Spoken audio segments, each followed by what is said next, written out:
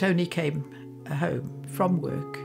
At that time he was working with Irvin Johnson, and they had offered him promotion to take over the Kariba operations. So it wasn't very long after when we'd had to make proper arrangements, and we had to, as a family, move completely up to Kariba.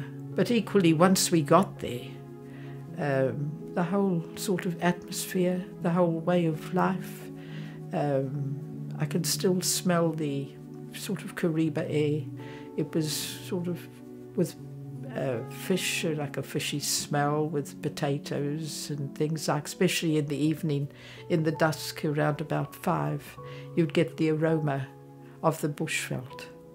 It just conveyed peace, and supper time was on, and I cooked all the meals, and you know, we all ate, and we spent most of our time perhaps on the verandas, and we were on the side of the hill.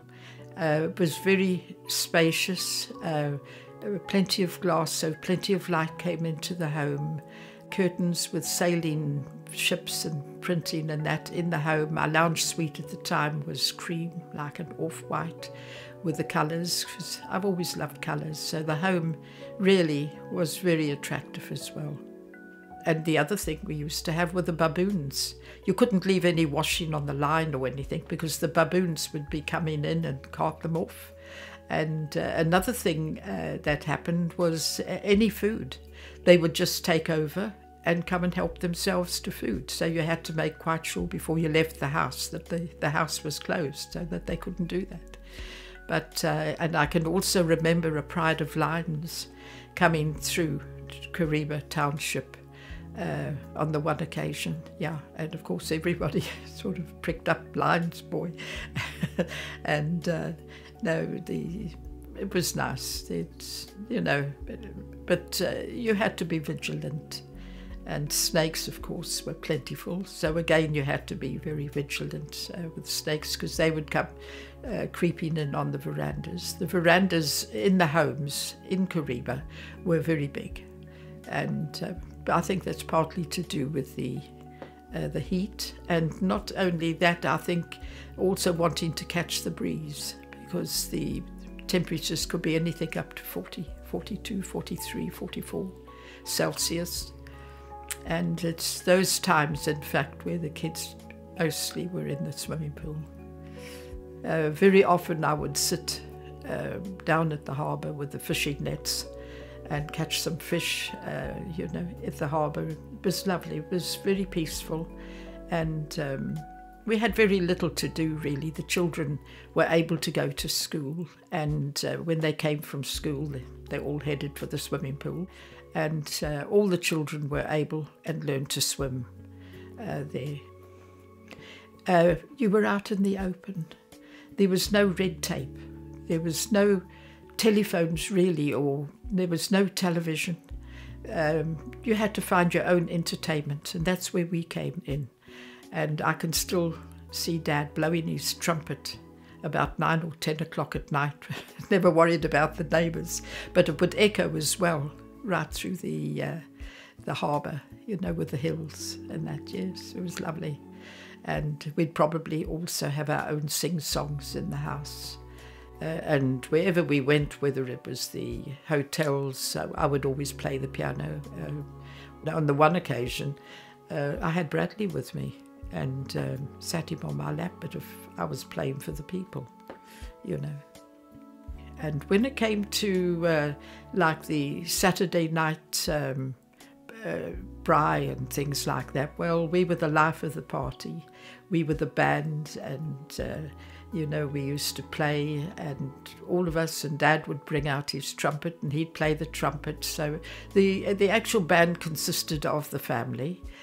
We had a chap there that had the old soap boxes with a stick in it to go boom, boom, boom, boom, boom, and he would be singing all the old croon songs, and it was dancing. It was it was really enjoyable. And that happened every Saturday. It was just standard. And then on a Sunday, they used to have a movie. They had an outdoor, like, theatre with a screen up, and we could all go and sit. It was on the ground. It's like just on steps, and that you sat and you could watch a movie, and that it was no charge. It was just part of the entertainment while you were in Kariba, and you know, so the whole life, the atmosphere was very friendly. We were all buddies, really. I mean, people from all over came to Kariba. And not that we had much to do with them. I mean, we were actually just with the community. It was a very friendly and quite big community. I should think there must have been about, estimated between 400 or 500 people, I would think. That's the white community. And the workers that were there as well. Maybe not even as many as that, but I mean, when it came to Saturday night dance and braai, I mean, they all turned up. And we didn't leave until about maybe 12, 1 o'clock in the morning, you know, before we all decided to go home. And Dad would bring out his trumpet and he'd blow away, and it was a big family affair, and everybody knew everybody, and everybody seemed to work together. When Dad was in Kariba, they also promoted him after about 6 months to take over the full operation of the Kariba fishing. Yes, I think they as good as doubled his salary, almost, maybe more. But the responsibilities also went with it. And also they had the return on the fish, because he was the only one that was able to bring home plenty of fish. And Dad had a special boat just for himself to check on the workers and the fishing. So he would sort of take himself down to Bumi and probably further up the lake. He also met the Patonga tribe while he was there. It really hadn't met many of the Europeans or any of us, you know.